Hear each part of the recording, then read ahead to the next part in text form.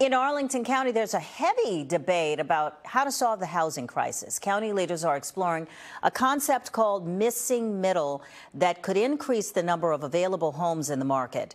But opponents say it won't solve the problem of skyrocketing costs. News 4's Derek Ward live this morning at the Arlington courthouse, where there's a hearing about the issue going on. And a lot of people behind you, Derek. Good morning. Good morning. Well, the hearing's going on inside, and the folks out here are against this. They are among those who say that this is actually a process that would make things worse than they actually are, and they don't take into account land values and things like that. Now, I'm with one of the opponents now. Tell me your name and the organization you're with. Sure. John Ware with Arlingtonians for a Sustainable Future.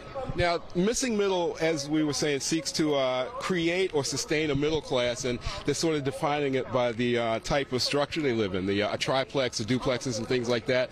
You say it's a good cause, but probably not the best approach. Yeah, so the name itself is not right. So missing middle is not missing. A third of our housing today is in that type of housing that they want to create here in Arlington. And when you look at the data the county's put out, the cheapest 3 bedrooms are going to be starting at $1.1 to $1.5 million. That's not affordable to the middle class.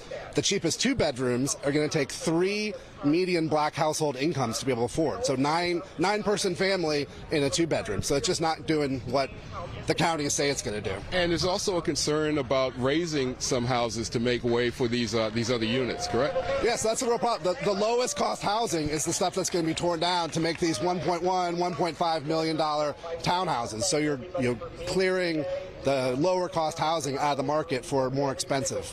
Finally, what do you see as a better approach to this? Something that brings the community together, gets people involved, lets people know what's going on. I think that's been one of the biggest complaints. The county's been trying to do this without being direct to the public of what they're doing.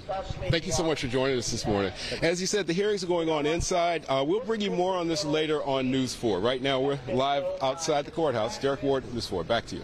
Big issue for a lot of people, Derek, affordable housing. Thank you so much.